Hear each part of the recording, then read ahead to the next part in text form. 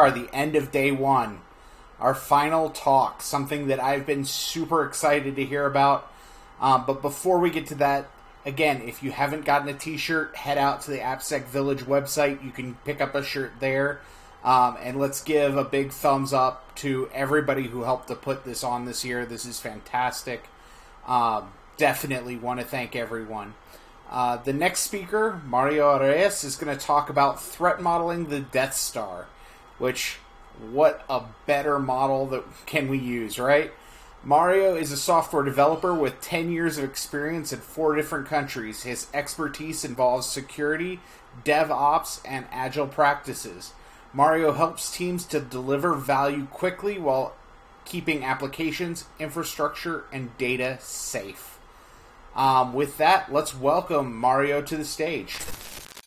Hello everyone, welcome to my talk, Threat Modeling the Death Star. My name is Mario. I have been a software developer for over 10 years, and recently I have moved to be a full-time security engineer 2 or 3 years ago. And today, nowadays, I'm a software engineer at Canva.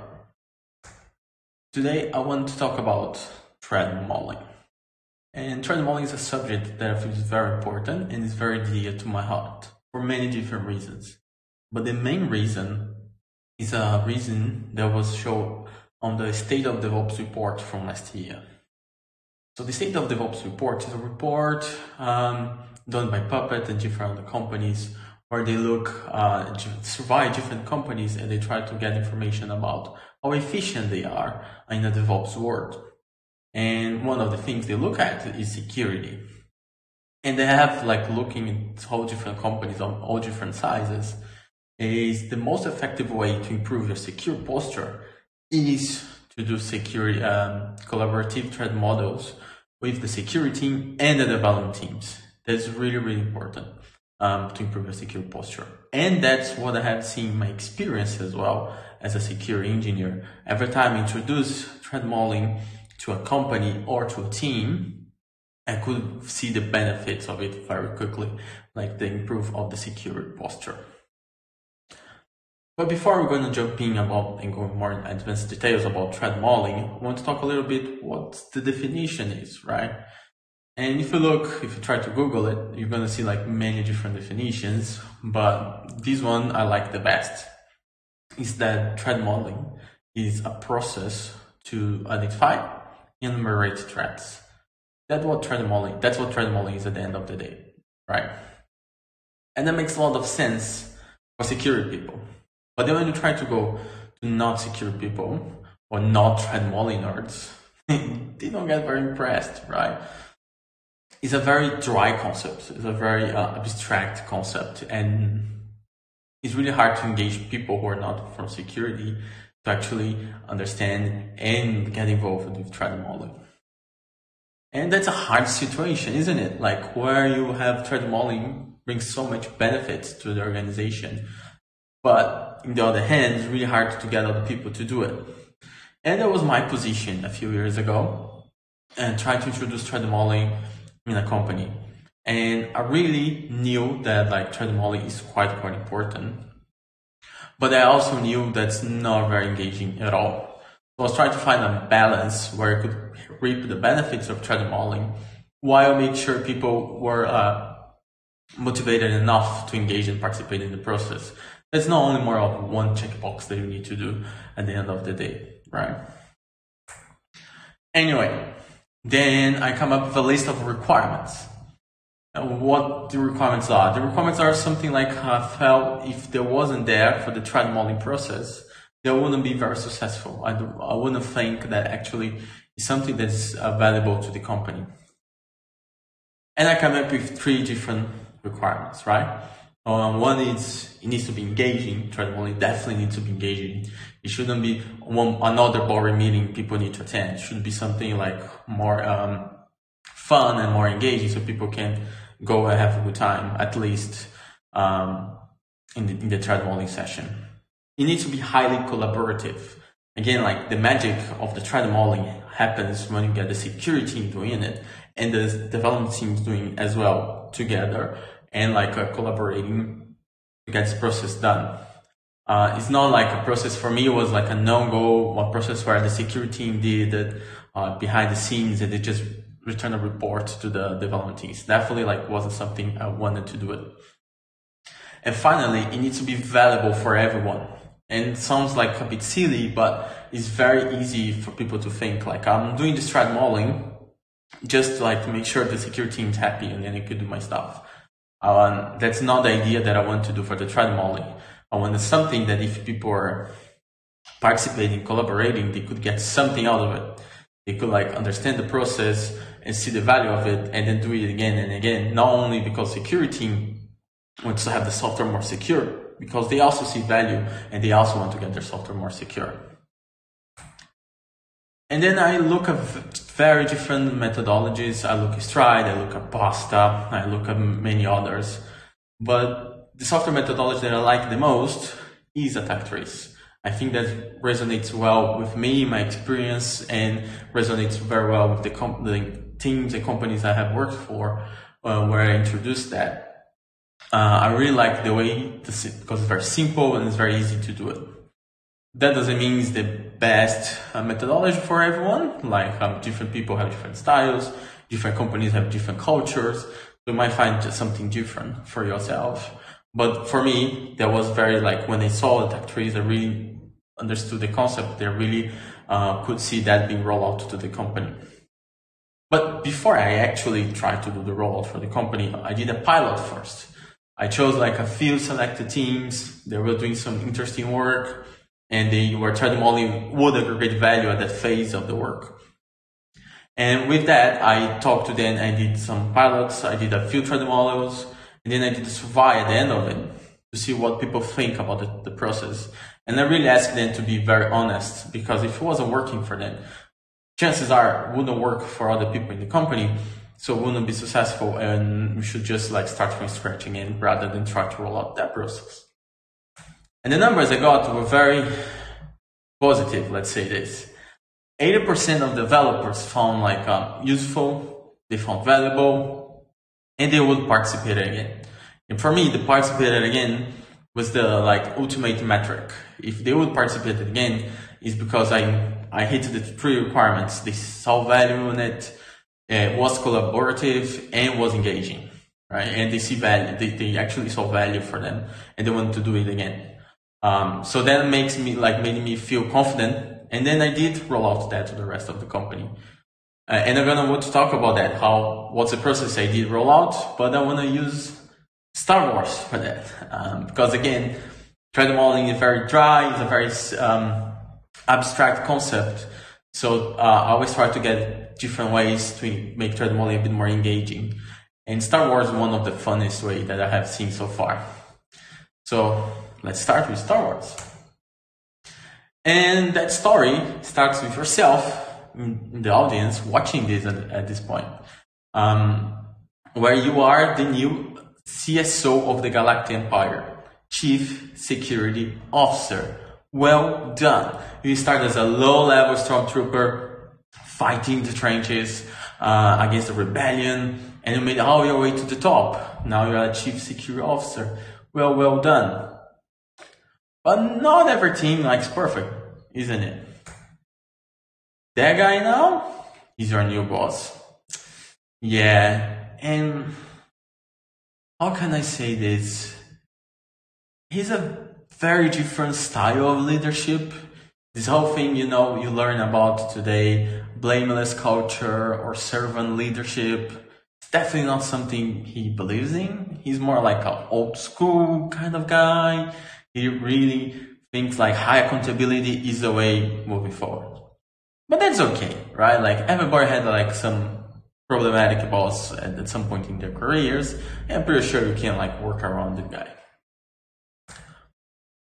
And you as being like a CSO, you start to look at the crown jewels of the empire, right? What's the most important assets and what do you need to protect first before everything else? And the answer was very easy and very big as well. The answer was the Death Star. It's the most expensive project in the whole Galactic Empire.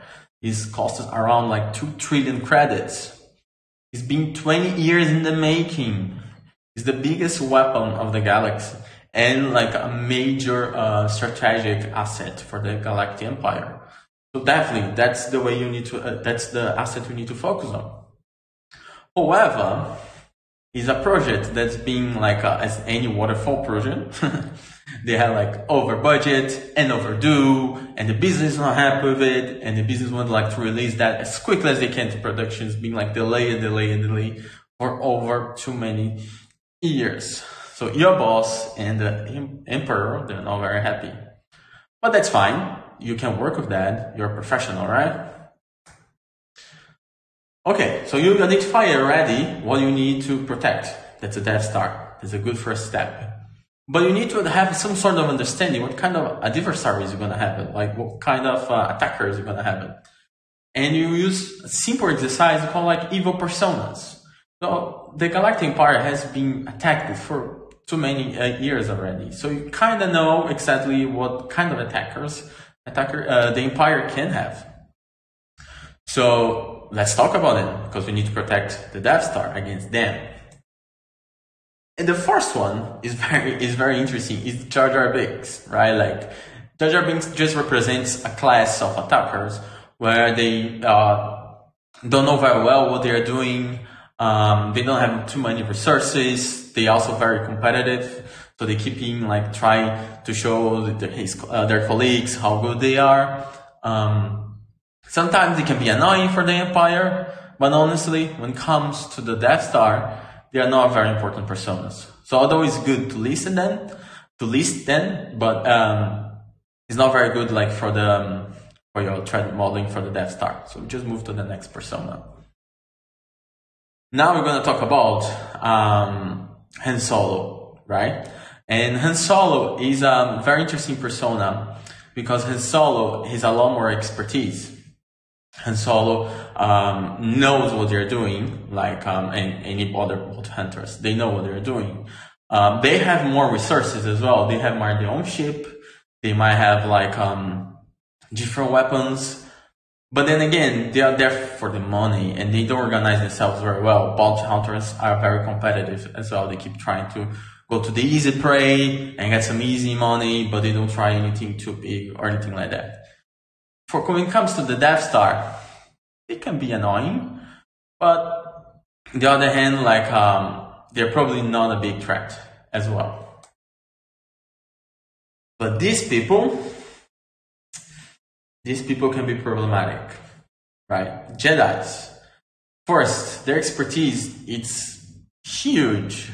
Well, not only because they have been training for like many years, but because like they have magic in their favor, right? Like they use, how can you defend against magic?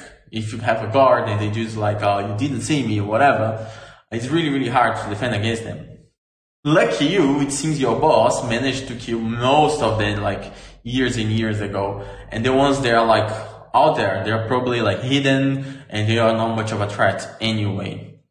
So although you list them as a threat, because they're very unlikely to show up and it's very hard to protect against these people, you also don't focus them very much. You trust like your boss did a very good job and eliminated them. Then start talking about like more interesting personas when it comes to the Death Star. And here we talk about like insider threat. But honestly, insider threats should be many different personas because the Empire has many different levels, ranking levels, right? A stormtrooper that's insider threat is not as dangerous as a C-level executive like yourself becoming an insider threat, right? Regardless of the position though, they have been trained by the Galactic Empire, right? So they have a strong training and they know what they need to do. They are very good at what they do. They might have like, again, resources a bit of an interesting thing. If you're a stormtrooper, you don't have much money, but you're a C-level executive like yourself, they have lots of money, lots of resources. But regardless again of their position, they organize themselves pretty well. Like the Galactic Empire is a military organization. So they organize all the insider threats. They can like join terrorist groups. They can form their own terrorist groups. So they can become a problem because they organize themselves very well, even if they're a low level stormtrooper. But the most important persona for the Death Star is Princess Leia, right? Princess Leia represents the rebellion. Rebellion, as you all well know, is terrorist organization trying bring trouble to the Galactic Empire, where the Empire is just trying to make the galaxy stable, a bit of order here and there. But although they are a terrorist organization, they have lots of expertise. They have pilots, they have diplomats, they have spies, and they are very good. They can sometimes go toe to toe with the Galactic Empire, so they do have a lot of expertise. Even for terrorist organization, they have lots of resources. You're not quite sure where they get the money from, but they do get they have lots of money. They have a small army. They have ships. They have bases across the galaxy, so they have lots of resources. And for a terrorist organization, they organize themselves pretty well. They have become a major pain for the Galactic Empire in the last few years. Sometimes shut down Empire operations or shut down entire armies. So definitely Princess Leia is your most important persona and the one you need to look after.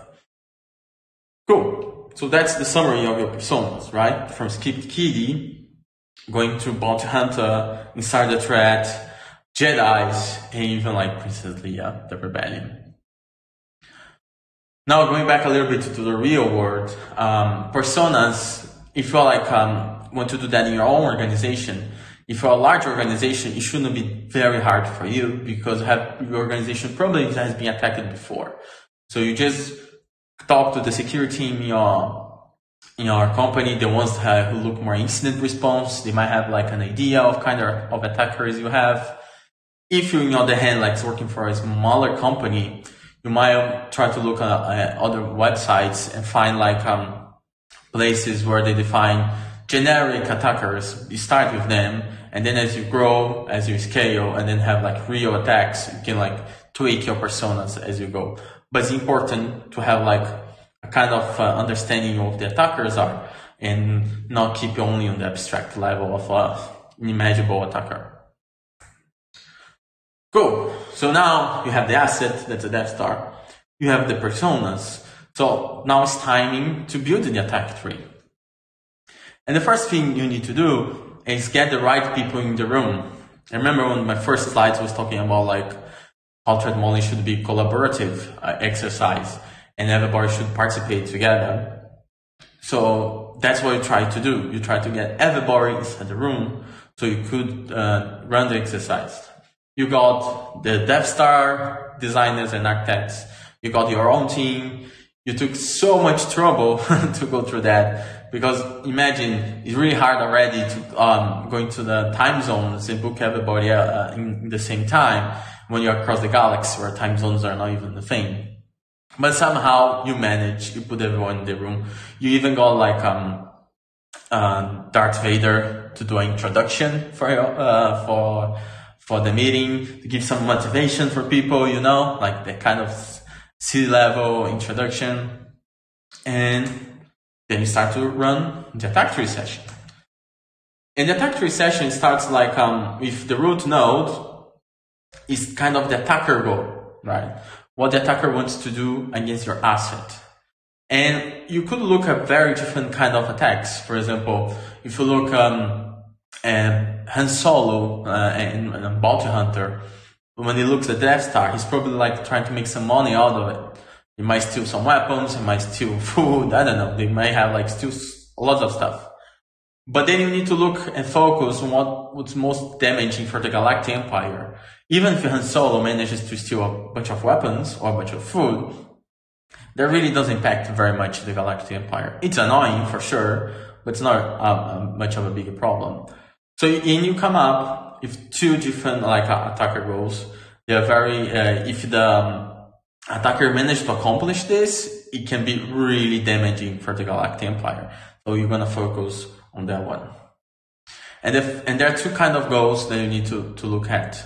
Is take control of the Death Star or take Death Star out of action. And take control of the Death Star it would be really, really bad. Imagine like going to 20 years of project, release that to production just for some kind of attacker, get that weapon from you and use against the empire. It would be terrible. But as well, it would be very unlikely for the kind of attackers you have, because none of them have the resources to actually managing a ship like the Death Star. You need to have like 1 million crew inside the Death Star. So to manage the whole thing, you need to have like a very specific expertise, and there's lots of proprietary technology. So even Princess Leia wouldn't be able to take Death Star out of the Galactic Empire and use it against the Empire. But they definitely can look at take this Death Star out of action. That's probably what would be the first goal. Is as soon as they know about the Death Star, they try to take it out of action and take this advantage that the Galactic Empire is building out of the game, right? So we're gonna focus on that, and we're also gonna focus on Princess Leia as a persona, because she's probably the one who can actually accomplish this. Cool. So we chose that take Death Star out of action. Now we need to think about how would you try to do this, right? How would you accomplish take Death Star out of action? So that's where the collaboration and the magic happens. The security team throws some ideas, the developers throw other ideas, and then you try to figure out like which one of these nodes are more likely to happen. And when you got everybody in the room, there are two kind of nodes that show up. They're really important, and then they're more likely to happen. One is disable the Death Star. I'm not talking about like a 15 minutes disablement, or maybe turn off the power for 15 minutes or something like that. I'm talking about like some sort of disablement that is so dangerous, is so problematic that probably the Death Star is not usable anymore. You need to rebuild the Death Star from scratch so you can disable, so you can re-enable again. So it's kind of disablement where it's probably better just create another one rather than fix it. It's like saying like you break your iPhone screen, for example. It's so expensive, they're most likely just buy a new one. And the other one is destroy the Death Star. Literally destroy the whole thing, exploding pieces or whatever. So that the two main ways you can take Death Star out of action. So let's focus a little bit on disable the Death Star. To disable the Death Star, you'd have two kind of nodes as well, two different ways to do this.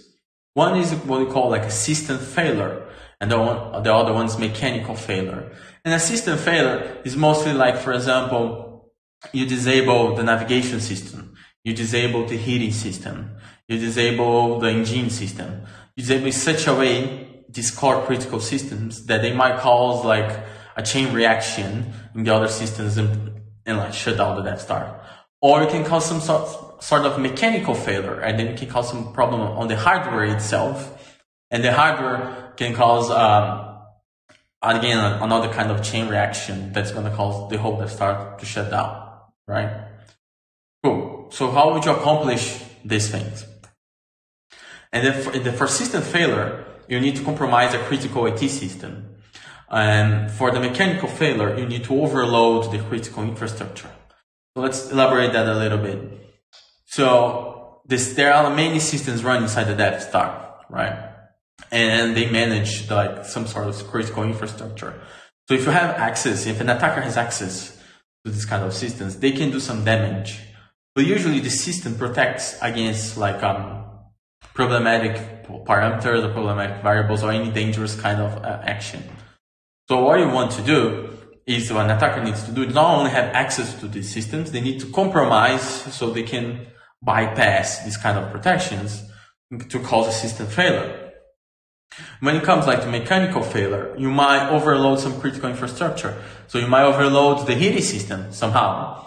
And to overload the heating system, you need, you might cause all the hardware to have problems, right? Or you can cause like the Death Star to be very uncomfortable to stay with if people need to leave the ship.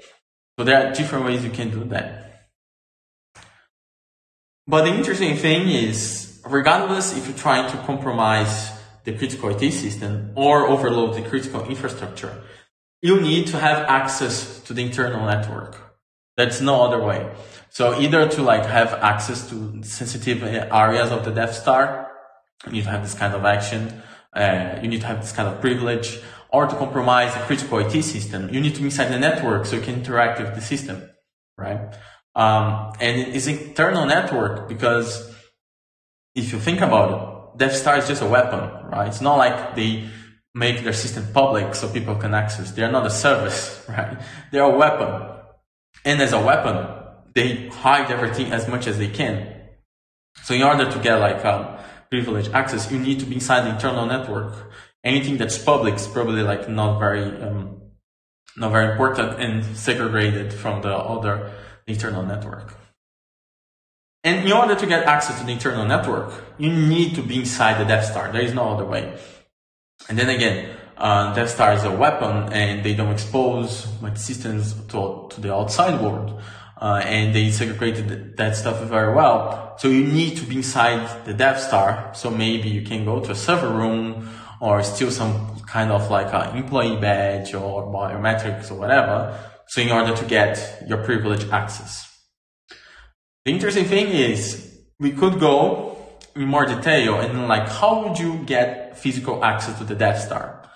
But as I said before, the Death Star has 1 million crew, right? Like it's very likely that an attacker like Princess Leia is going to be able to do that. Even if that's not true, another attacker that we have is an internal attacker. So it might be a person who actually has rights to be inside the Death Star, and then inside the Death Star they try to do something malicious. So we're going to stop this part of the attack tree here and go to the next step. So that's what we have so far. So you have like take the Death Star out of action, you have disable the Death Star, and then you have system failure and mechanical failure and so on and so forth. But this is only one part of the attack trees, right? You have the other one where you want to destroy the Death Star. So how would you do that? How would you destroy the Death Star? And there are basically two ways to do this. One is big military attack. The Death Star is a big weapon. It's a huge weapon. It can cause lots of damage. But also, it's still vulnerable to kind of military attacks. So yeah, that's a way to do it. And there is another way that you figure out on the threat modeling, and you were like so proud that you actually got that. There is a reactor inside the Death Star. In the very core of the Death Star, there's a reactor which controls everything and provides energy for the whole ship.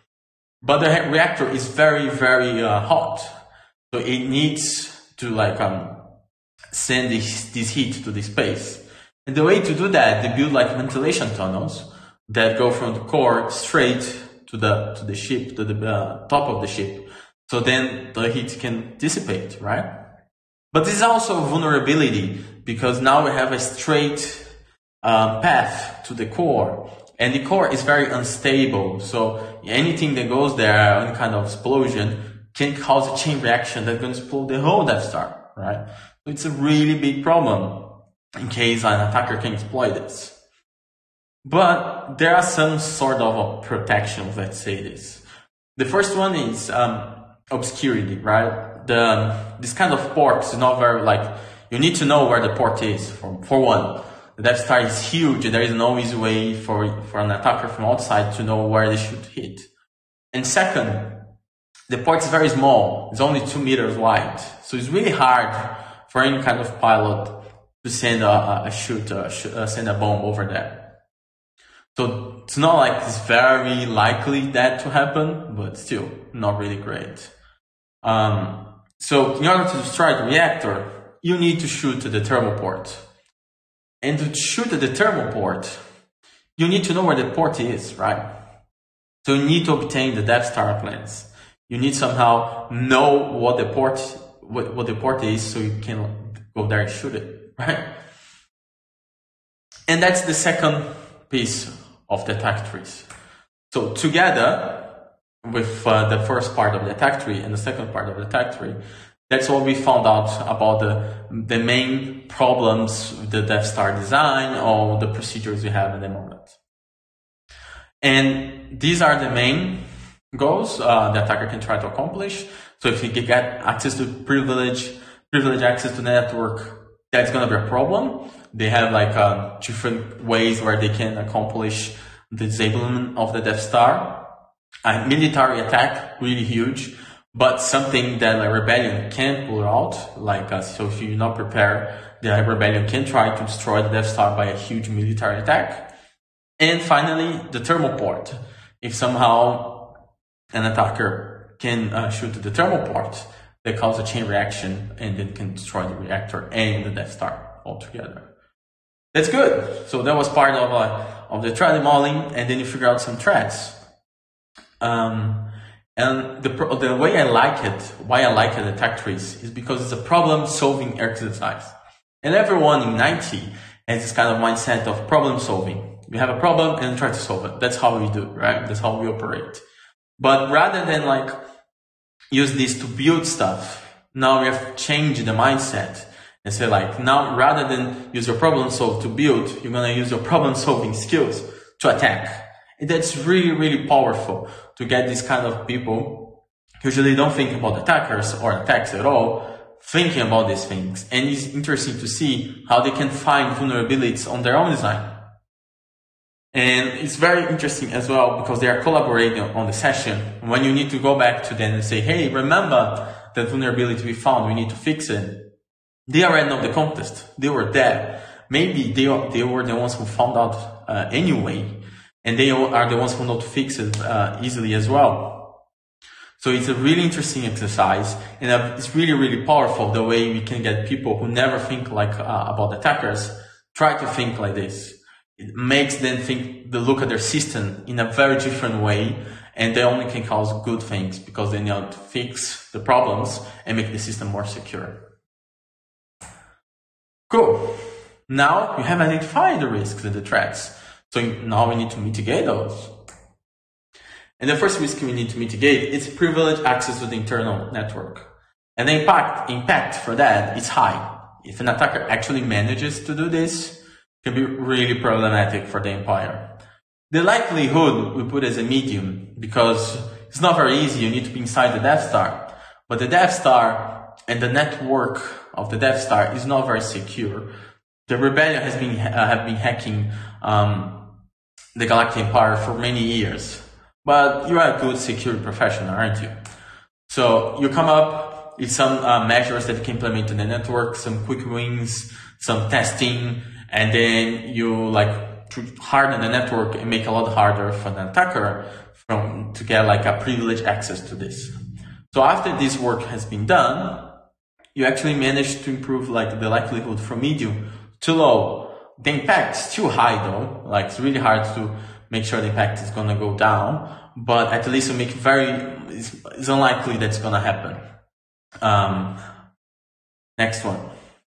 The next one is a military attack. Right, and then again, the impact is really high.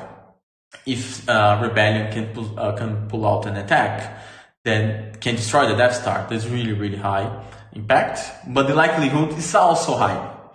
Why is that? Because if you were Princess Leia and you get to know that your biggest adversary has such a big weapon, you probably want to go and try to attack them first, right?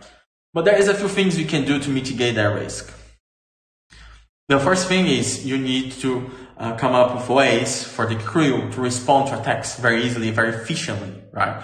So you define the runbooks, you make sure people they keep it on the call and keep on training and keep make sure this exercise has been running. So when the actual real thing comes, the response works very well. But not only that, the Death Star is gonna need some support, right? So that's why you get Star Destroyers. Star Destroyers are very big, other big ships of the Galactic Empire. And if they are close by when the Death Star is being attacked, they can provide really helpful and strong support. And probably make less likely of the rebellion to attack the Death Star when they have a strong support as the Star Destroyers. And finally, you do not try to monitor the rebellion activities, right? If they try to pull out that kind of attack, it's a huge movimentation. and they need to talk to so many different people and a lot of coordination. So if you get some sort of signal out of them, and then you interpret that, you can prepare before they actually pull out the attack. So you'll be a lot more prepared when they come. So for this, you manage to get the impact from high to medium, because even if the rebellion tries to attack with a strong military attack, you'll be a lot well prepared, and maybe you can either defeat them or at least buy enough time to get the Death Star out of that. So that's a good outcome. And the likelihood is also medium, because if the rebellion cannot actually destroy the Death Star, they are most likely not try to attack. They only go for the victory, right? So if the victory is not certain, they'll probably not be able to do it. But regardless, you need to be prepared, and then that's what you did. Very well done. And finally, shoot at the thermal port. And the impact, again, is high as the other risks. If somebody managed to shoot at the thermal port, you destroy the reactor, you destroy the Death Star. And the likelihood was low. And you didn't like how this outcome was low. And why is that? People are saying the likelihood is low because you need to know where the port is. And even if you do, it's a really difficult and hard shot, right? So you wanted to do a little bit more. You want to do some sort of protections, and maybe cause like if an attacker is coming, just close down the door or open different ones or have different levels of protection. You try to argue for that. But remember, I was talking at the beginning, the project was being delayed for so many years already. The budget is being like over for many years as well. So the business didn't want to like go back to the design, redesign the kind of port to make sure it's more secure, and then implement it. That delayed the project for a few more years. And so the business decided to accept the risk. So, but yet, you're gonna try to do something, right? So at least you're gonna try to hide the Death Star plans. So if one of the things they need to do in order to shoot at the thermal port, they need to know what the port is. So if at least you try to hide it and make it harder for an attacker finds out about the Death Star plan, about the Death Star port, then it wouldn't be a problem anymore. All right? Oh, at least you will mitigate to a certain level. That's the only thing you could have done. So you did. And then you went on with your life, right? You did the best you could. Then you look at different other areas of the security of the Galactic Empire, and you hope for the best. And then eventually the Death Star has been released, and the Death Star has been like a cause of joy for the Empire. They caused lots of trouble for the Galactic Empire, and that happened. The Death Star was destroyed, which is not a good outcome for anyone in the Galactic Empire. But you are a professional, right? So what you do in that situation? Forensic analysis. So you try to figure out what went wrong, how the rebellion managed to destroy such an important weapon. And the answer is this guy, Luke Skywalker. He was the one who managed to shoot at the thermal port. But there's some interesting things about Luke Skywalker. The first thing is, he's a Jedi. Which is interesting because they are supposed to be hiding, not actually attacking the Empire. And before he actually managed to shoot at the thermal port, he was about to be shut down, but the person who actually helped Luke Skywalker was a bounty hunter. He came up at the last minute and saved Luke from being destroyed, and then Luke managed to shoot at the thermal port. Which is interesting because bounty hunters only work for money, right? They don't organize themselves very well, so why a bounty hunter is helping a Jedi? There's another thing that's quite interesting, is Luke Skywalker is actually Princess Leia's brother, which makes him like a high-level ranking rebellion official too. So he's not only a Jedi, he's a rebellion official.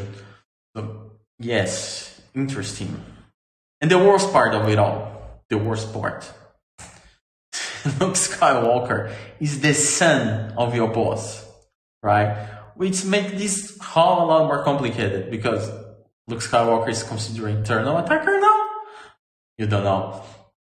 But definitely like not your problem, and you don't have a good feeling about it, right? That's a problem for your boss to take care of his family and his own boss. But yeah, Luke Skywalker is definitely a problem, and he was the one who managed to pull the shot.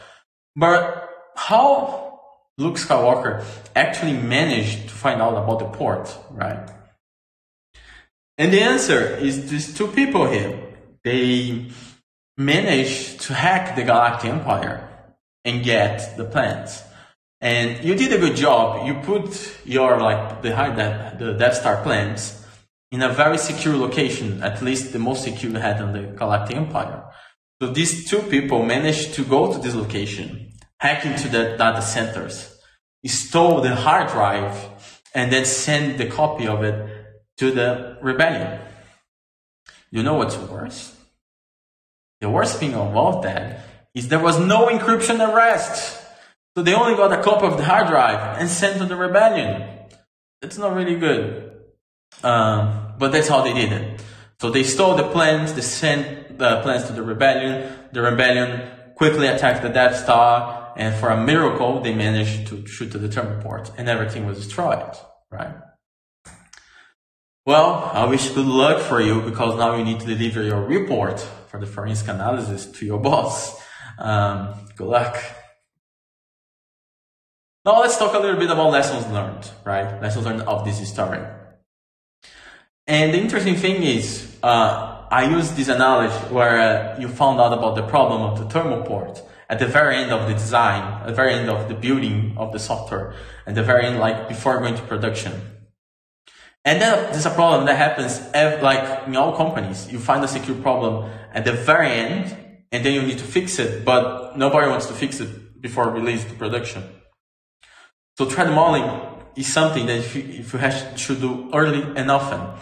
So in the case of the Death Star, if you have done like the threat modeling at the design level, when people are about like design this Death Star and come up with this design of the thermal port, you could have seen it, or somebody from your team seen the problem, and then you fix the design right there. It's a lot cheaper to fix at the design level or the beginning of the construction, or in the case of software, beginning of the coding, than actually at the very end, right? And there's a problem that happens all the time. So if you want to do threat modeling, do early and do often, because things change, right? Especially for software. Change all the time. We pivot, we implement new features, we scope certain features. So we need to look at that a certain amount of time. There are always unknowns, right? In this case, like Luke Skywalker was a very unknown. He was at least 3 different personas, right? So even though you have threat modeling and have covered some of the risks, you always need to think about it that you might have not seen something, or there's some sort of information that you don't have it, or the attacker can act in a very different way. So it's not because you have done threat modeling means you're secure. It means you cover some of the worst threats, but that doesn't mean you are very secure. So you still need to do some work on top of it. Threat modeling is just the beginning. And finally, threat modeling must be engaging. And then again, if people go to a meeting that's very boring and they don't like it, and it's complicated, or it's on a checkbox, they don't engage. If they don't engage, they don't collaborate. If they don't collaborate, you don't have the magic of the threat modeling. Threat modeling doesn't work as well, as good as they would if people are engaging. So in this case, I have been using attack trees. I think it's been very successful where I have been done it, but it doesn't need to be attack trees. Regardless of what you do for threat modeling, you need to make sure that people involved, they are engaging, they're engaged, they have a good time, they see value on it, so they can keep coming back and keep doing the exercises over and over again. Cool. That's all what I had to talk about today. Thank you very much. May the force be with you.